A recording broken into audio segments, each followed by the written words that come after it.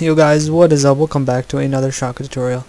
And I haven't made one in a while, but I probably will make a few over the next few weeks, because I do have a long list to make, so I have to get onto with that. So in this tutorial we're going to be doing a simple spin transition, but it does look really good in montages, so without further ado, let's just get into the video.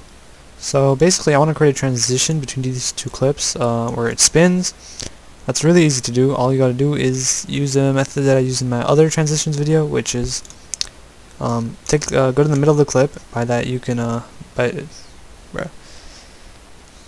what you want to do is you want to go to the center of both clips, like in between each clip, and you can do that by hitting this button and it'll take you to the center.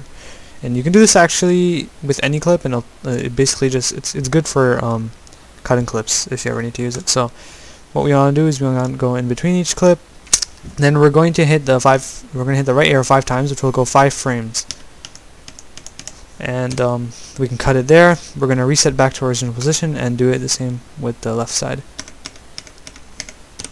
So we have these two really small clips, and basically what we want to do is select one of them. So you're going to have to zoom into the timeline for this because these clips will probably be really small. So once you zoom to the timeline, select the clip and go to the beginning of the first small clip that we cut. We can then open the keyframe section, so we should have that open. I forgot to open that, but we have it here. And we're gonna add the filter, size, position, and rotate. And I think you guys know where this is going. We can zoom into the keyframes, and we're going to set a keyframe for the rotation area. So let's just do that. And we're also going to set a keyframe for the zoom, size, and position. Right?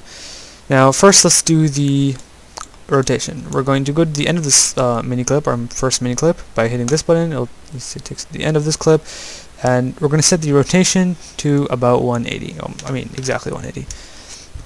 Then we're going to go back to the beginning, and what we're going to do with the position, size, and zoom keyframe is, as you can see, when it's rotating, it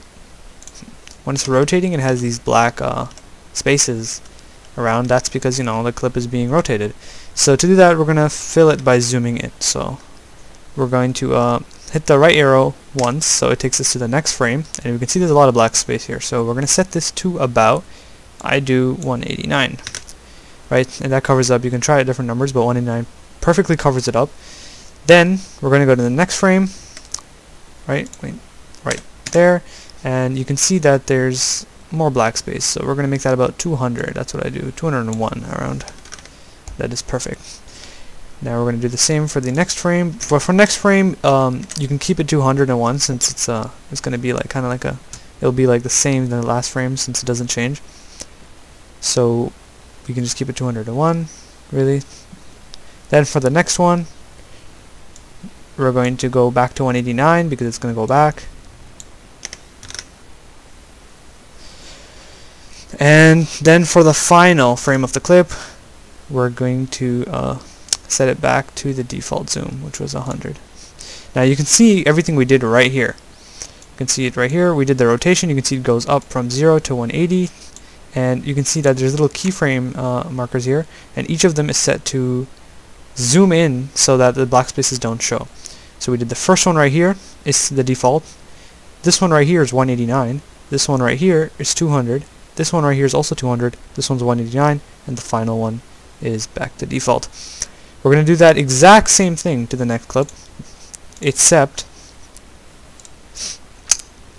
the rotation by default should be set to 180. Before we frame it, make sure that the rotation is set to 180, so it's upside down, and then keyframe it, and also keyframe the zoom.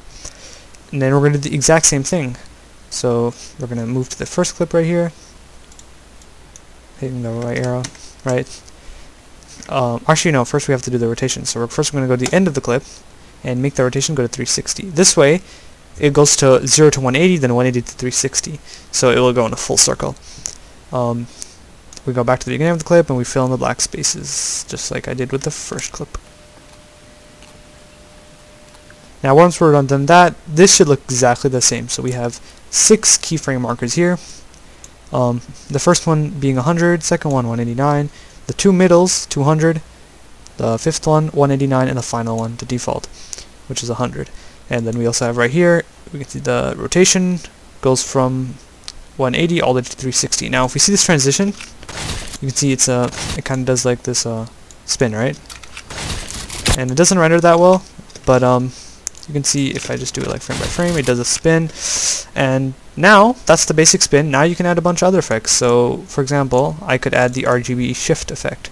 So this would basically, you know, make it look like this, but we're gonna just mess around with the settings a bit. So what I'm gonna do is I'm gonna set vertical to 50.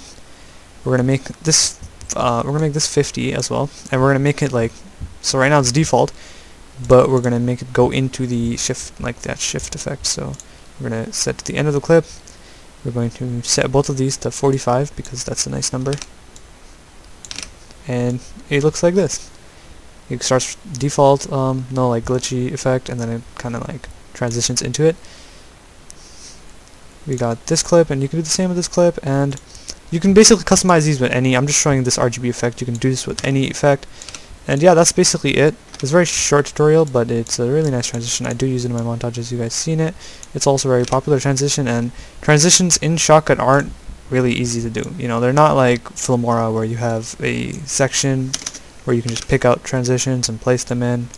So yeah, I hope you guys enjoyed this video. Please leave a like if it did help and you're going to use this in your montage. You can tell me down below. A sub to the channel would be amazing because I do a lot of Shotcut tutorials, and I'm one of the only channels that does Fortnite montage related Shotcut tutorials, so why not subscribe, you know, get that premium quality content. And with that being said, I'll see you guys in the next video.